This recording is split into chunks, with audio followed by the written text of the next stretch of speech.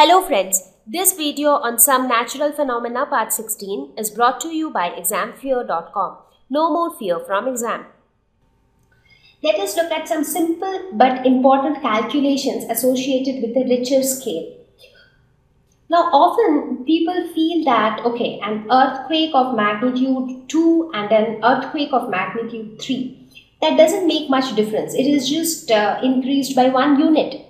But when the magnitude increases by 1 unit, the effect of that earthquake increases by several times. That's because this is a logarithmic scale. Now whatever value is there on the y-axis represents the amplitude, right? So let us suppose this is our y-axis and this is our x-axis. Now, we know that the Richter scale is based on log to the base 10. That means the value on the x-axis, that is the Richter magnitude. Let me denote it as r. So, r is going to be equal to log to the base 10 of the value on the y-axis. Correct? So, let us call the value on the y-axis as 1.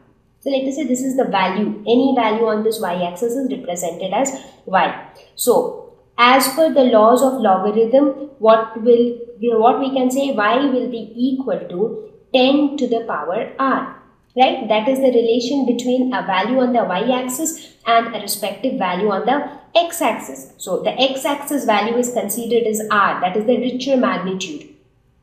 So that means if we say that an earthquake has a magnitude of 0 on Richter scale, so a Richter scale of 0, that means the value of r is 0. This would imply 10 to the power 0, which is equal to 1. That means the value of y is 1. So the value of amplitude is 1. Correct? Now a Richter scale of 1, what does it mean? It would mean 10 to the power 1. So that would mean 10. Correct? Again, Richter scale of 2 would mean 10 to the power 2, which is equal to 100. A Richter scale of 3 would mean 10 to the power 3, which is 1000. So, do you see something? Now, as the value of Richter magnitude increases, so the Richter scale increased from 1 to 2 to 3. In fact, I started from 0. So, it increased just 1 unit on the Richter scale. But just look at the increase on the y-axis. On the y-axis, it increased from 1 to 10, then 100 and so on. Right? So, the increase on the y-axis is huge when compared to the increase on the x-axis. Correct? So that ways we say that even though therefore the difference between the destructive capacity of an earthquake of magnitude 4 and an earthquake of magnitude 6 is huge. So the difference goes up to 10 to the power 3 times, some 1000 times difference just for 2 units. So that ways even a difference of 1 unit on the Richter scale can actually make a huge difference associated with the energy of that particular earthquake. So even though r increases by 1, but the amplitude increases by 10 times. And that's important. So now that we have understood the cause of earthquakes, now we also know the fault zones. So there are certain things that we can do just to handle earthquakes a little better, because we cannot do anything foolproof for the protection against earthquakes, because the earthquakes cannot be predicted properly.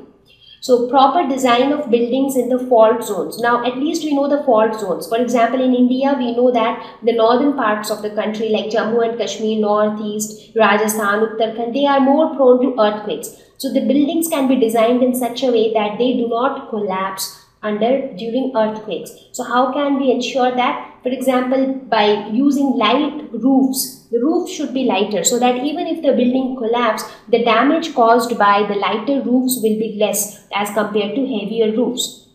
fixed cupboards and furniture. So if you have separate almirahs and cupboards, what happens is when the building collapses, all those furniture also collapse and they also fall on somebody and cause harm or injuries. Now when you have everything fixed on the wall, the chances of stuffs falling over somebody else also reduces.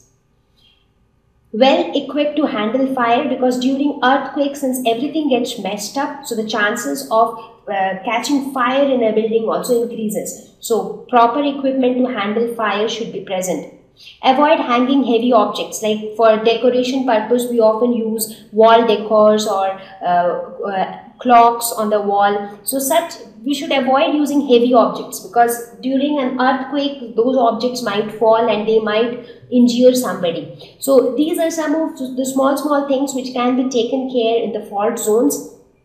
Stay away from tall objects during an earthquake, because the tall objects are more prone to fall down, and when they fall, they will fall on somebody. So if you stay near a tall object, your chances of getting injured will increase. Therefore, it is always better to stay in an open area with no buildings or offices nearby.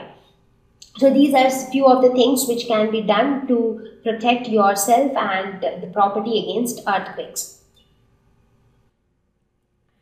Thank you. Please visit www.examfear.com to watch more educational videos with a better experience. Please do not forget to like and subscribe to our YouTube channel for latest updates. Thank you once again.